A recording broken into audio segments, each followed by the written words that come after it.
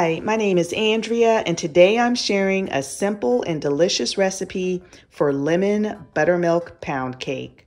So let me show you what you're going to need.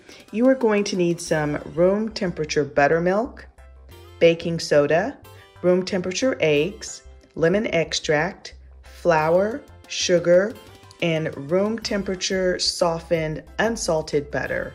For the glaze, you're going to need butter, powdered sugar, and lemon juice.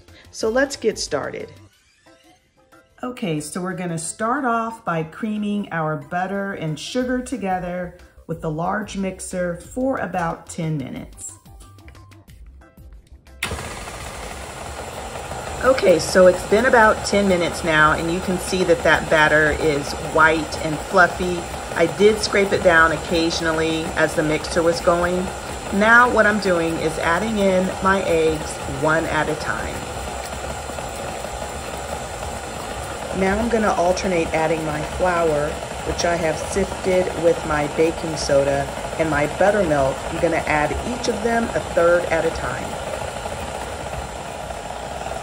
And finally, I'm going to stir in my lemon extract. Okay, so next you're gonna take a tube pan or a bundt pan, whatever you'd prefer, and you're gonna spray it with baking spray. This is the one that I'm using, it's from Aldi. Any brand will do. Make sure it's a baking spray. A baking spray has oil and flour in it. And you're just gonna pour your batter evenly into your pan. Okay, so I've got my batter in the pan. My oven is preheated to 325 degrees. I typically have to bake my pound cakes for about an hour and a half. Everyone's oven is different. You may need more time, you may need less time, but I'm gonna bake this for about an hour and a half. Okay, so I just took my cake out of the oven and I'm gonna let it cool in the pan for about 10 minutes, and then I'm gonna flip it over on a cooling rack and let it cool completely, and then we'll make that glaze.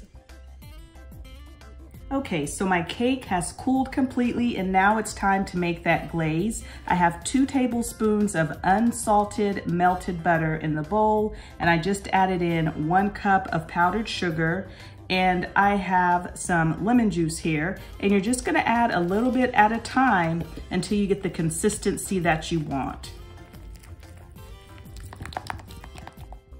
Okay, so I've got the icing, the consistency that we like, but you're just gonna pour it right on top of your cake.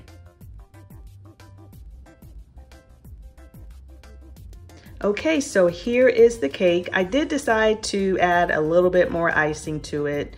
I just wanted a bit more, and that icing will harden up nicely.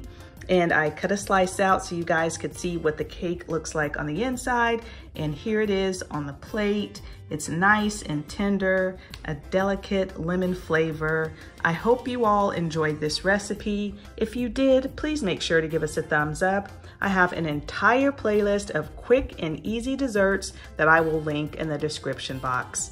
Thanks so much for watching, and we'll see you all next time.